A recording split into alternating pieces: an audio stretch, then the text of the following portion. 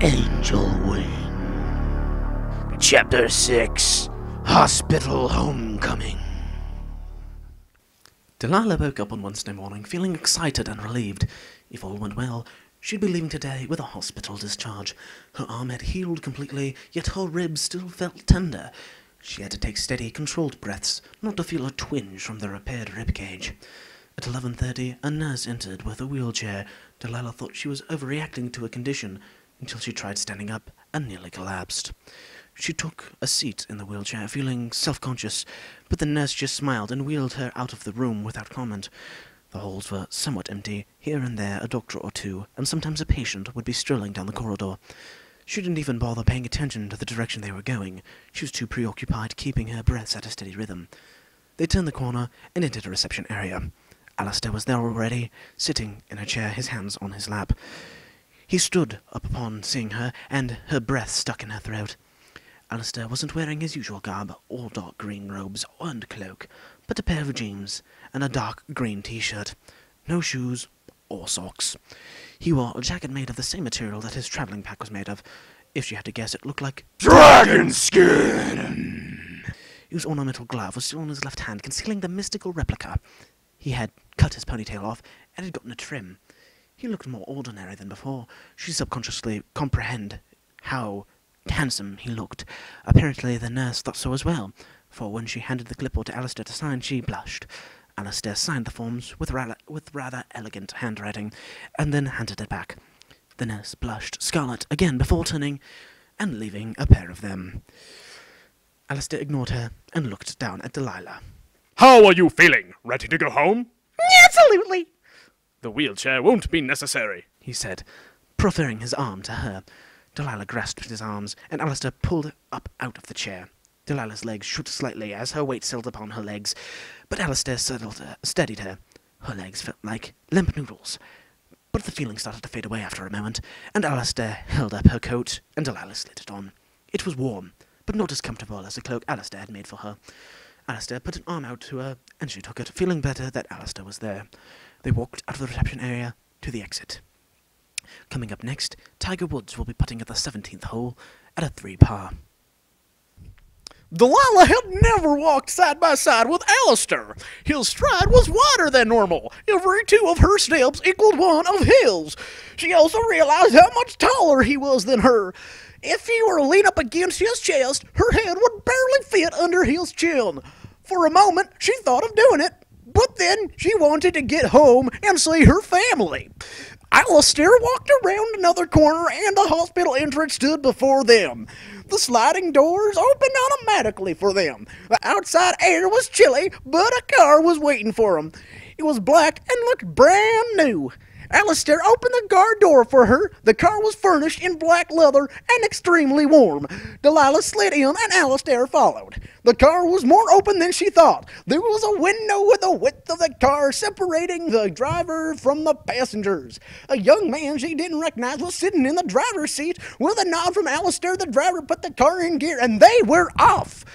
Alistair didn't say anything while in the car. Delilah was warm and comfortable with a scent of vanilla softly wafting around the car. She wanted to close her eyes and sleep. She leaned against Alistair and closed her eyes. Alistair silently slid his arm around her, allowing her to rest a little more comfortably. The smell of vanilla increased slightly. She realized that it became easier to breathe. She breathed deeply and felt no pain. She felt fully relaxed. Whether she'd actually fallen asleep or not, Delilah never found out. She only registered Alistair shaking her gently. She opened her eyes. They were parked outside her house. The car was soothingly warm, and Alistair's quiet voice came to her attention. If we wait here much longer, your parents will start to worry that something's wrong. Come on, Sleeping Beauty. Time to wake up. I will shake you if I have to. She snuggled closer as a response. He chuckled softly. Ha ha ha! A door opened and the brisk air drifted in. Delilah clung closer to Alistair for warmth, but Alistair slid out into the cool air. He turned around and scooped Delilah into his arms. She was reminding of a sleepy child a parent would carry to bed after falling asleep. Only the stabbing pain under her ribs kind of shook her away from that idea. His body heat was sufficient to keep her content. The car door closed by itself, and the car drove off, driving down the street, turning the corner, vanishing from view, and probably going over the same embankment that she did. Alistair paid no attention to it, though. He turned and walked towards the house. He reached the door, and Delilah heard the doorbell ring. The door opened, and after 3 seconds, Mrs. Rowan Hart's voice came to Delilah's ears. There you are, Alistair. Is she asleep? Yes! I'll just take her up then. Shall I? Mrs. Rowan Hart didn't answer, but probably nodded because Alistair walked inside and headed upstairs. The carpet muffled his usually quiet footsteps to silence. Alistair had apparently been to Delilah's room.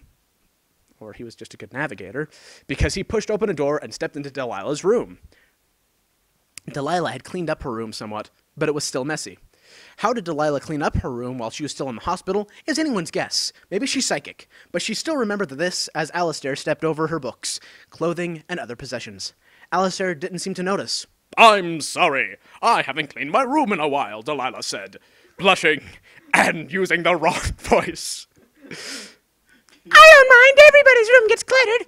So should I stay or should I go for a while, said Alistair. Could you stay a little longer? I like having you around. Makes my voice sound awesome. I'll stay as long as you like. Alistair sat down on the bed and cuddled Delilah. It felt wonderful just to sit there, listening to Alistair's steady breathing, the rhythmic pulse under his skin, and the soft fragrance of vanilla. Delilah felt protected in his warm embrace. Alistair began to hum delicately, and Delilah recognized the tune as the same Alistair had hummed the night before he left for Atria. Wouldn't it be nice if we were older? Then we wouldn't have to wait so long. And wouldn't it be nice to live? That melody. What's it called? I haven't chosen a name for it yet. I arranged it shortly after meeting you. It's kind of been your song. Would you like a proper name for it? Well, sure, but what kind of name would fit? Well, I was thinking Twinkle, Twinkle, Little Star, the ABC song, Ba Ba Black Sheep, or how about, he muttered, Eternal Elegy? I like that. It suits the melody very well. Alistair sighed. His left hand budged. Alistair, can I look at your hand? Alistair lifted his right hand. The other one, stupid! Alistair sighed, then took off the glove. His hand glittered and pulsed from both light within and out. He lifted the hand to the eye level and turned it back and forth. Does it do anything other than, replace your original? I mean, it is a magic hand. I should be impressed that it's even working, but no, does it do anything else? Asked Delilah attentively. A few things, if you wish to see, He said apprehensively. Delilah nodded. Alistair pointed to the desk. The tip of the index finger glowed like a firefly. A pencil quivered, and then rose into the air and whizzed through the air as it to sit in Alistair's hand. Alistair's palm glowed, and the pencil lifted into the air again and began spinning ceaselessly several inches above the stony digits. Delilah stared awestruck at the pencil as it landed back on the desk with a small clatter. I can do more simple tasks in this world, if my strength holds out. In my world, however, the possibilities are much, much more numerous. But I believe you've had enough entertainment for today. I should be going. Delilah just nodded, still gazing at the magical hand until it disappeared inside the glove. Mike and Annalise are still planning on rock climbing on the weekend. Do you still want to come? I've asked your parents, and they say we're fine as long as we're careful. Well, Delilah hesitated, wondering. She'd never done rock climbing, but neither had Alistair. Besides, both Mike and Annalise had experience, and Mike was quite experienced, having done it for years. She only changed her perspective on the matter. Also, kind of helped that she apparently no longer felt stabbing pain from her numerous injuries, bruised ribs and such. Excellent. We'll have fun. You'll see. And with that, Alistair left the room. End of chapter 6.